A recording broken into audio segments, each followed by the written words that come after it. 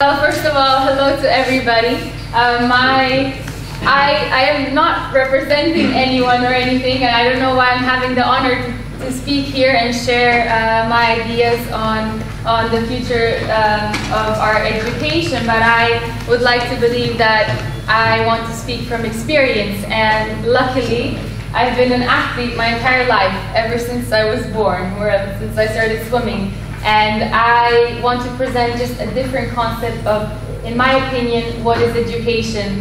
Sadly, I'm so grateful I had the best experience education-wise, going to an international school most of my life, finishing my studies in Berkeley, continuing brain research in San Diego, finishing my master's in performance psychology. So all of it has been there, but really what stuck with me and what brought me most value in life is my swimming pool.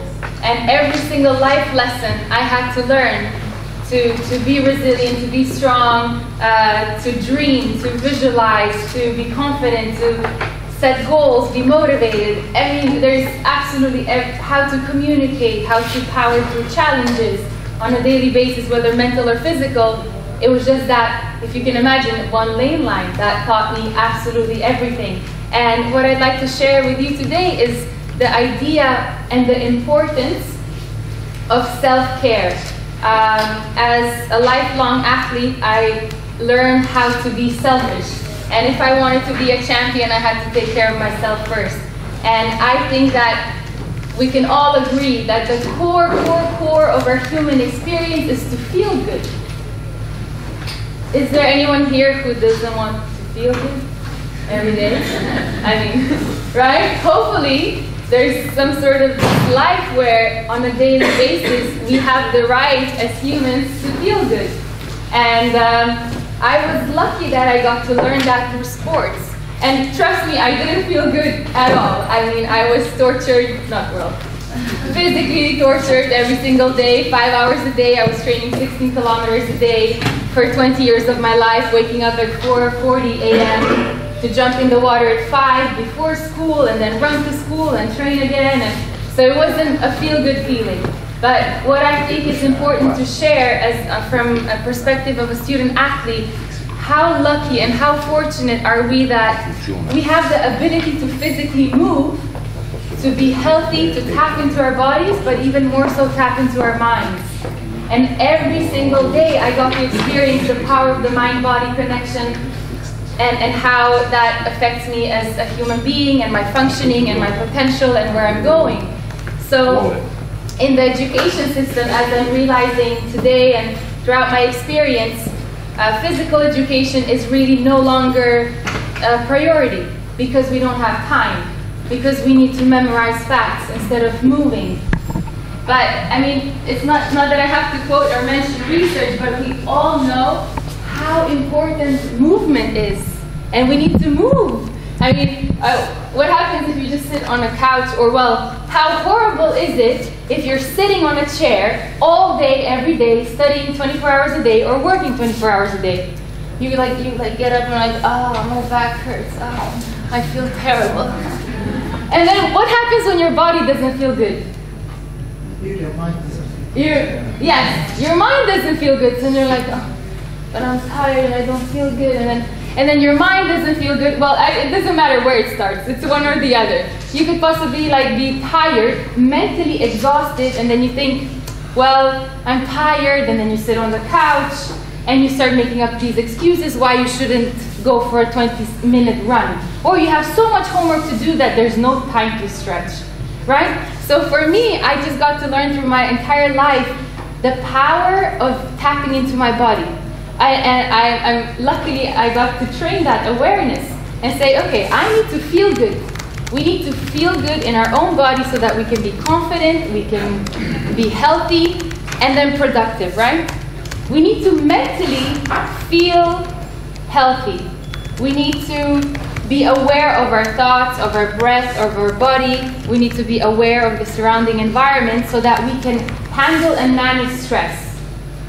No one ever talks about the idea of, well, when I was 5 years old, I had to learn how to focus on my breath in swimming, because otherwise I would choke and drown. But I didn't know the power of focusing on my breath was also to learn how to stay focused and train how to calm myself down when I'm nervous. And right, all these things that luckily athletes learn in life naturally. In school, nobody teaches you how to like stand. How do you think athletes come to Olympics? Like this on the blocks? Do they come like this? No, right? We learn the power of body language. We learn, I mean, all these beautiful connections of what it means to be healthy on an every single day basis.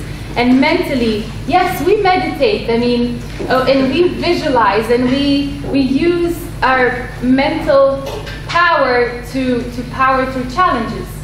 In school, nobody teaches you how to handle stress, anxiety, right? And then the trap is that you're too busy caught it in your mind instead of finding stillness.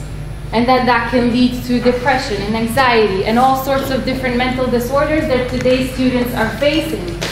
Without being aware that if you take care of yourself first, which means physically and mentally, you'll be way more productive. You need to work out because you sleep better, you make better choices, you eat healthier. When that all happens, you feel better mentally. Your brain, when you go for a 20-minute run, will feel fresher. I studied neuropsychology and we did brain research. We looked at how exercise and meditation affects your cognitive performance in class. Your brain is faster, it's better memory consolidation, it triggers neurogenesis, more brain cells. You find that clarity as well so that you can breathe, you can think. Right? Because at the end of the day, why we need to tune into ourselves is because you need to listen to yourself. And if you're constantly hijacked by your own thoughts and emotions, there's absolutely no time to tune into who you are. And we were talking about today the essence of being.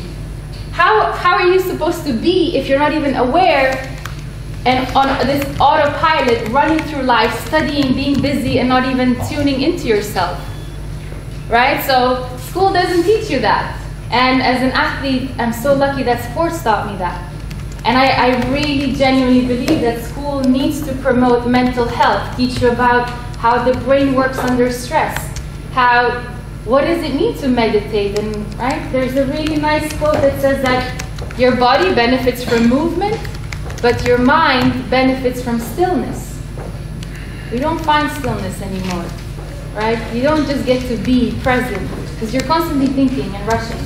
So my proposal is really encourage that mental and physical well-being. And I know you're going to say, we don't have time, I don't have time, I don't have time. Everybody has time. If you're just aware of your posture, you're training awareness. If you're, paying attention to your thoughts or your breath, you're training awareness. The more aware you are, the more resilient you are. If you're paying attention to your body, it will be grateful for you, to you for the rest of your life so that you can live till you're 100 and be healthy. Because without that mental and physical health, you cannot be you cannot be productive. It's very hard to fulfill your potential when you're caught up in physical and mental stress. So that's just my perspective from a point of athlete. I think I'm not telling anybody to work out and pay attention to your minds, but if you have a chance, do that. That's the priority.